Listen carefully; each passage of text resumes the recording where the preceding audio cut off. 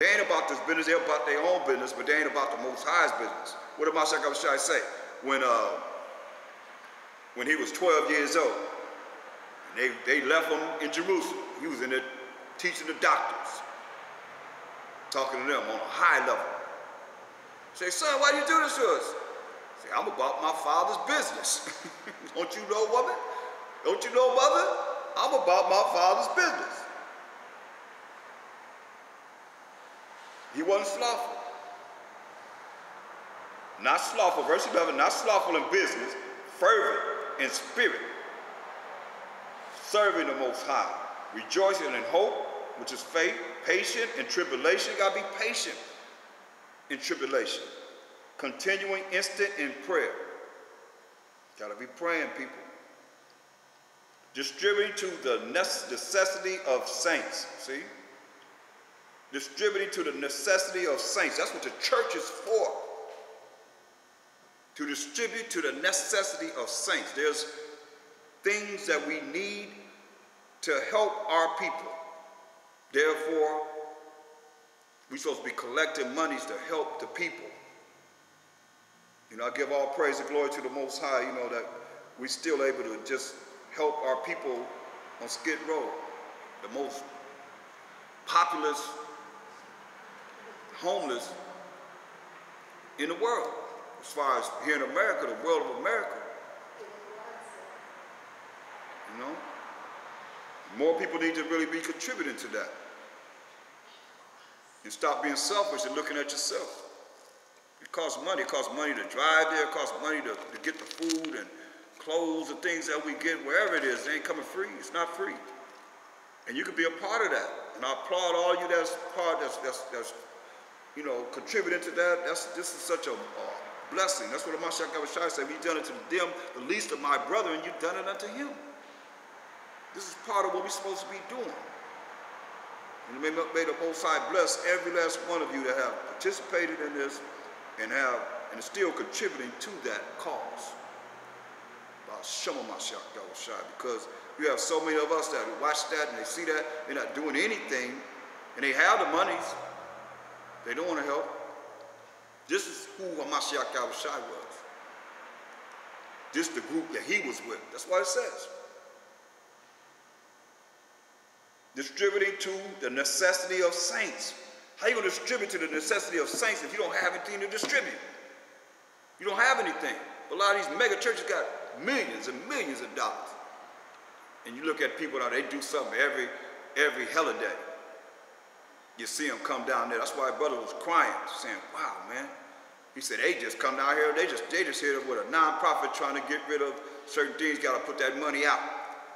And they know. Them some of the most intelligent people that I've ran into since I've been in the truth, as far as talking to them and them talking back to me and giving what they understand and what they know and have researched. And hear people look down upon them because they don't have money. The love of money is the root of all evil. Distributing to the necessity of saints. Given to hospitality. You're supposed to be, you know, being a hospitable person. Hospitality, you know, that's like we have our feast days. It'd be nice. We have food, drink, a good time. You know, hospitality, people inviting people over to their house and showing them a good time and not just standoffish. That's not hospitable. You know, you have people that come in, new people come in, supposed to be showing hospitality to them. Don't size them up. What are you about? Where you come from? Automatic don't like them. Don't even know them. They come walk in the door. Who is that? Where you come from? Run people away. That ain't hospitable. It says, verse 14, bless them which persecute you, bless and curse not. This of our people. Rejoice with them that do rejoice and weep with them that weep. That's the scripture that you had a question on. Bless them which persecute you, bless and curse not. No? Number 20.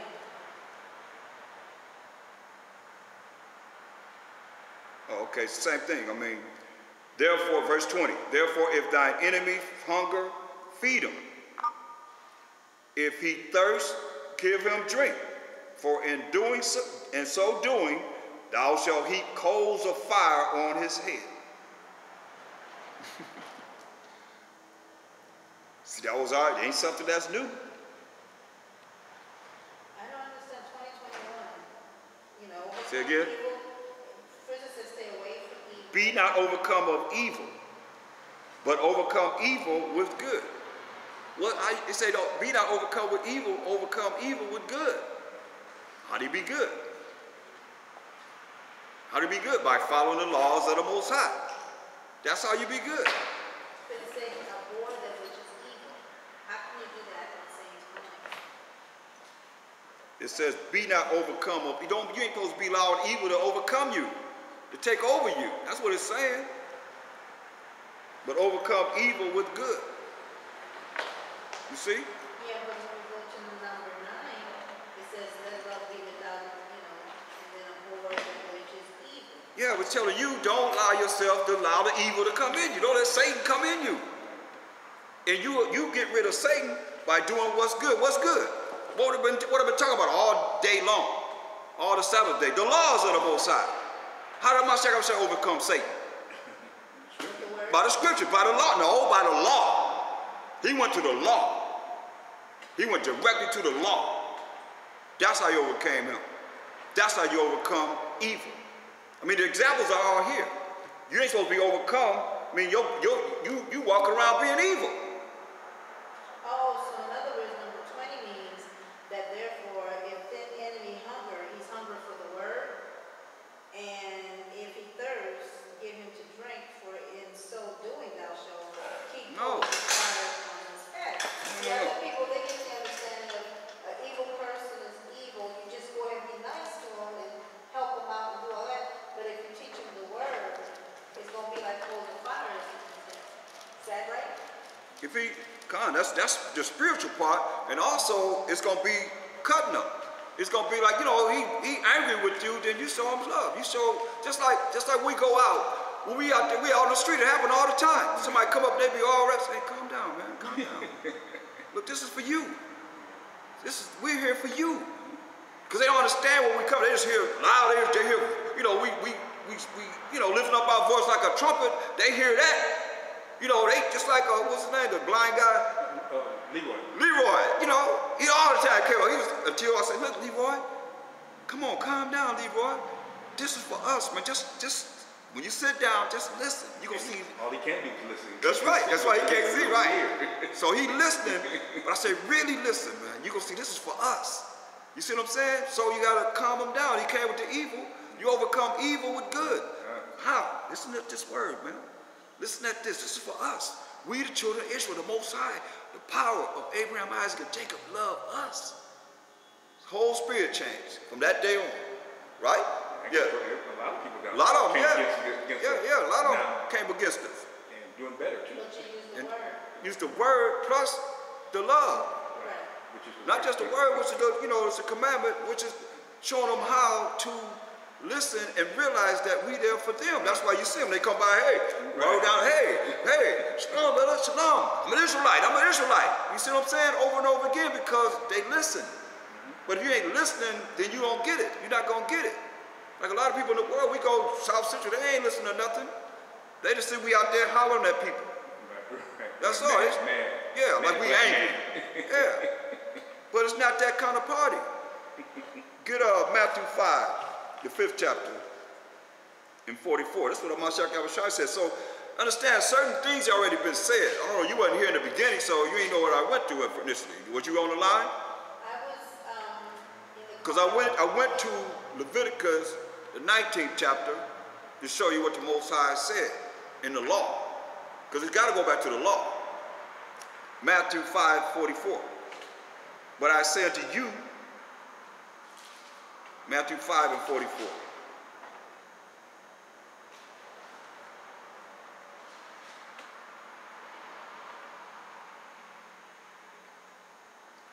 But I say unto you, love your enemies. We talking about of our people. Of our people. not of these other nations. Because remember, he said, but he answered and said, I am not sent but unto the lost sheep of the house of Israel, Matthew 15:24. He said, but I said to you, love your enemies. Those are Israelites. Bless them that curse you. Send up blessings. Do good to them that hate you. And pray for them which despitefully use you and persecute you. Now he came back and said, in doing so, you'll do what? Heap coals of fire upon their head. That ye may be the children of your Father, which is in heaven. For he maketh his sun to rise on the evil, and we see it every day. The sun came out, right? And the blessings come out to them on the evil and on the good, and sendeth rain, which is the blessing, on the just and on the unjust. See? This is what it say. For if ye love them which love you only, what reward have ye? Do not even the publicans the same? The ones of the world, they do the same thing. Everybody that's catered to them, they love them. And if you salute your brethren only, what do ye more than others? Do not even the publicans so? Be ye therefore perfect, even as your Father which is in heaven is perfect. Got to be like the Most High wants us to be. So he's given us the way, we just got to follow it. Ephesians 4. So you got it? You understand, right? Yeah, I understand. Okay. I guess someone else gave me the wrong breakdown as to, giving people who's evil money. Yeah, that's what happened. You here, there, and everywhere. People got got different doctrines, different ways of seeing things. You talking about giving somebody what? Huh? Materialistic things and things like that. Oh shoot! Now you done opened up another can of worms. I want you to look at Ecclesiastes, the 12th chapter, in your apocrypha. Write this down so you'll never have to hear it again. Write this down, right? Ecclesiastes is the 12th chapter, first verse. It said, when you want to read it up? Okay. Yeah, read that. Ecclesiastes chapter 12, verse 1. When thou wilt do good, know to whom thou doest it, so that thou be thanked. So shall. For so shalt thou be thanked for thy benefits. See what it says? When you do good, know to whom you doing good to. Say, so shall you be thanked for your benefits. For what you're doing, in helping someone. Read. Do good to a righteous man. Say, do good to who? A righteous man. No, do good to an evil man. The righteous man. Say, do good to the righteous man, read. And thou shalt find a You're recompense. going to find a reward, read. And if not from him, from the Most High. Yet from the Most High. If you don't get it from him, you're going to receive it yet from the Most High. That's all you got to be thinking. That's why it's a book of laws. It's telling you what to do and what not to do. His rules and regulations. That works. Read. There can no good come to him that is always occupied in evil. See, ain't no good coming to him that's always occupied in evil. Read. Nor to him that giveth no alms. Nor to him that giveth no alms. You ain't sacrificing your monies for something that pertaining to this truth. It ain't free. It's just cost. It say, buy the truth, sell it not. Read. Give to the righteous man. Give to who? The righteous man. See, you hear that? Give to the righteous man, read. And help not a sinner. And help not a sinner. Like we all together, and then, we have a problem, but we still the body of a Mashiach Yahushua. We ain't supposed to be holding on to grudges and all that because they love thy neighbor as thyself. But you're going to take everything and you helping someone else and not in the body of a Mashiach Yahushua away from that, that's wrong. Go ahead. Verse 5. Do well unto him that is lowly. Yeah, do well to him that is lowly. That's poor in spirit. Read. But give not to the unrighteous. Over again, but give not to the unrighteous. Read. Hold back thy bread. Hold back your bread. You know what your bread is, right? If you old enough to know, you say, hey man, that's I can get my bread. That's that money. Hold back that bread. Go ahead. And give it not unto him. And give it not unto him. Read. Lest he overmaster thee thereby. For else thou shalt receive twice as much evil for all the good thou shalt have done unto him. Yeah, you reach in your pocket, especially as a woman, you reach in your pocket to help an unrighteous man. That's, you know, he robbing you. He robbed you. You trying to do good.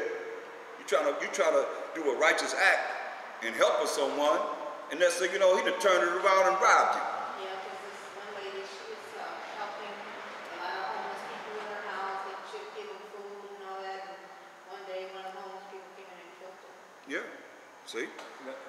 Not only that, you know, like the churches, they have the young women, and that's still robbing. They give them money, and they know they got it, and they just do things to, you know, make them pay. You know, have them come out. You know, have the one basket one way, now the building fund, now this and that. Right. Until you come up with nothing. That's right. The ATMs in the lobby. That's right. That's robbing. That's a good point. That's right. Right up in the church. No excuse. I'll come back tomorrow. Really, because you gotta look at it. You gotta look at that because you're saying that, but then, right quick, get Jeremiah 23 and 1. You gotta look at that because these preachers, are they righteous really? Are they really righteous? When you look at what it is that we know as being the children of Israel and the knowledge which we understand the Most High is endowed upon us, what did he say concerning that? Jeremiah 23 and 1. Jeremiah chapter 23 verse 1. Woe be unto the pastors that destroy and scatter sheep of my pasture, saith the Most High. So he said, woe me destruction to these pastors, these preachers, pork chop eating preachers that destroy and scatter the sheep of my pasture. Because they scatter in their mind. Like I say, our people are destroyed for what? Lack of knowledge. So they're destroying the mind of our people. When they can't think right, they don't think right. Therefore, when we come to try and bring them out of that darkness into the light, they will remain in darkness. Because they say, hey, the preacher that they believe in, just because they done gave all the money, they done received all this money, money does not make you somebody in the eyes of the Most High. Money answers all things, and money is a defense. But it's not necessarily because you have money that you're great in the eyes of the Most High. Get Proverbs 12 and 8. Hold that. Get Proverbs 12 and 8.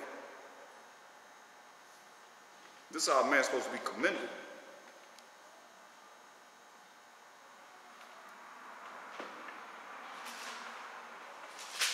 Proverbs chapter 12 verse 8. A man shall be commended according to his wisdom. See? A man's supposed to be commended according to what? His wisdom. According to his wisdom. Okay, that's all we want. Go back to Jeremiah 23 and 2. Says he say, woe be unto the pastors that destroy and scatter the sheep of my pasture, said the Most High. Destruction to them, because they destroy the minds of our people. How we destroy it? By lack of knowledge. And they scatter the sheep. That's why you got all these different religions, right? They let them have all the religions that they want. When there's only one true faith. And that's in this book, the holy word of the Most High. The power of Abraham, Isaac, and Jacob. It's our story. But they done entwined it to be everybody's story. I just come on in, all you got to do is just call on the name of the Lord, right? And you shall be saved. Saved from what? It's my question. What you going to be saved from? You got to be saved from your enemies, from the hand of all that hate us. That's salvation. And that's when salvation is coming to us. When we're saved from our enemies and from the hand of everyone that hate us. Verse 2. Jeremiah chapter 23 verse 2. Therefore, thus said Yahweh, power of Israel, against the pastors that feed my people. Yeah, he said, this was the Most High power of Israel. I mean, remember, he said Abraham, Isaac, Jacob, who was the forefather of the 12 tribes of Israel. So he said, thus said the Most High power of Israel, against the pastors that feed my people. That's whatever they bringing forth from that pulpit. And they telling the people from that pulpit, whenever they had their Bible studies, whatever they doing. Read. Ye have scattered my flock and driven them away, and have not visited them.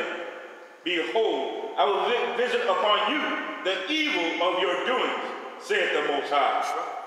Taking everything from our people. They supposed to be given to the people. Once you got so much, at such a high level of money, money's supposed to be going out to the people. You see somebody out there that's poor, that's without, and you don't have mercy and compassion on that person. How you call yourself a minister of the Most High? But the Most High said, I love Jacob. But if you're just a Gentile and you think like the world, you're not going to be able to see this. Because your mind is polluted. You've been brain polluted. Stop saying brainwashed. Because their minds is polluted, destroyed for lack of knowledge. Filthy McNasty. That's why he said he's going to visit them for the evil of their doings, said the Most High. Verse 3. And I will gather the remnant of my flock out of all countries, whither I have driven them, and will bring them again to their folds, and they shall be fruitful and increase. That's right. See? That's the good news. He's going to gather us from amongst all nations, man, and we're going to be fruitful. That means we're going to have a lot of children. One going to have 1,000. Two going to have a whole nation. We have a whole lot of children. That's fruitful. That's right. Because he's going to make up for that 2/3 he's going to kill. You got to make up for that, right? He's going to kill 2/3, so you got to make up for that 2/3 that's going to die. That 1/3 going to make it. Ephesians 4. And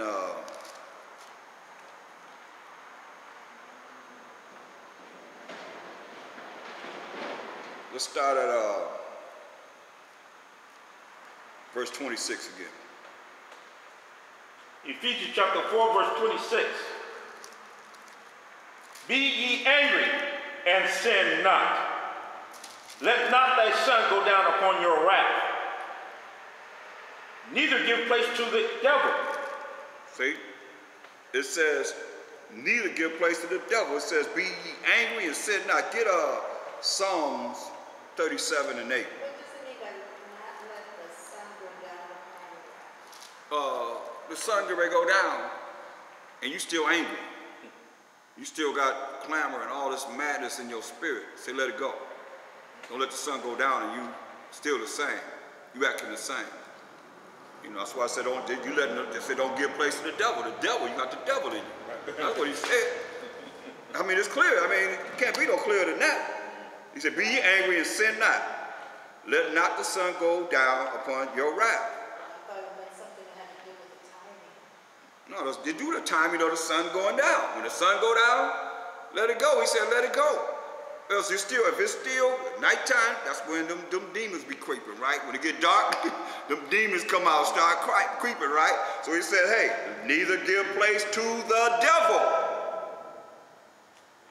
Let you know. Just like I know from having different, things happen to me in pain. Feel all right in the daytime. You know what I mean? When the sun go down, you see there's a difference. It's a difference.